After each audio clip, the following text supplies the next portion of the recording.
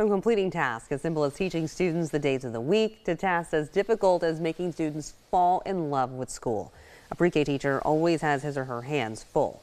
Hiland Park Elementary's Atrie Rollins makes the challenge look simple. As News 13's Ethan Logue reports, Rollins is this week's class act.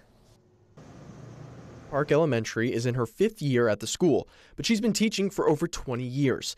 That experience translates into trust and appreciation amongst both students and parents. When I talk to parents, they trust Ms. Rollins with their children. And from an educational standpoint, that's huge.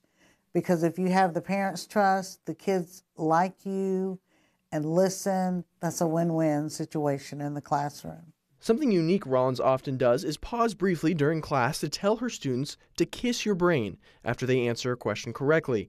She's been doing that most of her teaching career, and there is a good reason why. The reason why we do the kiss your brain, when they get an answer correct, that means they're listening, they're paying attention, and we kiss our brains because we did exactly what we need to do for that day or at that moment, so that means we did okay. And for her students, kissing their brains has become a source of positivity within the classroom. That's a method that we use in the classroom. It's uplifting to them. It makes them happy. It makes them smile. They know that they're learning in the classroom, and that's important to me, to make sure that they're learning.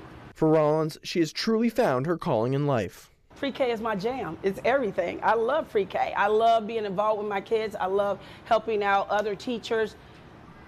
What is it not to like about teaching? I love it. And that is what makes Atrie Rollins a class act. Today is Kiss Your Brain. In Panama City, Ethan Logue, News 13, Panhandle Strong. Kiss your brain. I like that. Well, if there's someone out there you believe is a class act, don't wait and nominate them today. You can take out your cell phone and scan this flow code you see right here on your screen.